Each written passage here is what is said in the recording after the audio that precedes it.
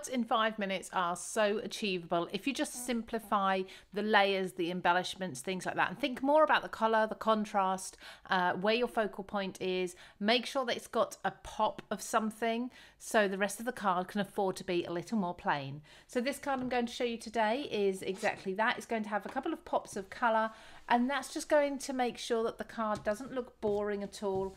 It's going to start with some ink blending directly onto the card base. Now I've chosen 3 colours here because we're still sort of going autumnal a little bit. This time of year for me, I love the colours. I love all the leaves and such. So it's going to take me a little while to get out of this colour scheme. But this is a cracked pistachio in the Distress Oxide range. Then I'm going to go up into fossilized amber, which is the yellow. This is kind of a yellow going on into an orange almost. So that's going to go in the middle here. Look how rich and beautiful it is. Now I'm not filling my entire card base either. I'm just going in the, I suppose the right hand side, 2/3 of it, maybe 3/4.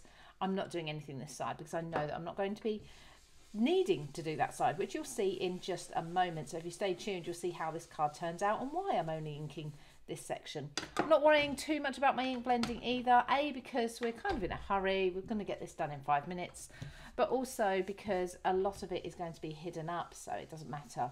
Now I've got a bit of low tack tape across the top there, across the spine of my card, just so that I keep that nice and clean. Going in with this beautiful crackling campfire now, just blending that down into the yellow. Again, like I say, not stressing too much.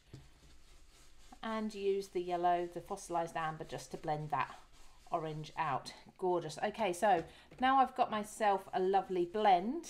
I'm going to go on to the next stage, and that is to put my ink pads away so that they don't dry out. But take a piece of cardstock. This is the same size as my card front, cut exactly to the same size. And I'm going to take myself a bold leaf die. Now this can be one or it can be a number of these. And I'm going to cut into this a couple of times. There we go. So I've cut the leaf into my card front twice. I've spaced it out. And as I said, I've kept it all to that right hand side. There we go. So thinking about the rule of 3s, you want to ideally keep everything around the 3rd lines if you can, rather than halfway. And I'm just going to place this corner back here as well. So that's how that will go on there. As you can see, the colours are absolutely beautiful through. So I'm going to remove my low tack tape that I put on here in the first place to keep that nice and clean. So just peel that back. Whenever you peel back low tack tape, if you go at a 45-degree angle and fold it back on itself, like so, you should have a lovely clean peel off. Now again, to speed things up for myself, I'm going to be using large foam pads to stick this down. So there I'm just positioning that background back onto the card front, over the colour, and I'll do the same with the corner as well.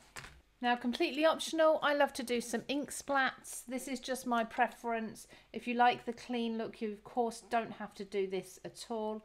I'm just going to do a few around where my sentiment's going to go, which is also going to be black.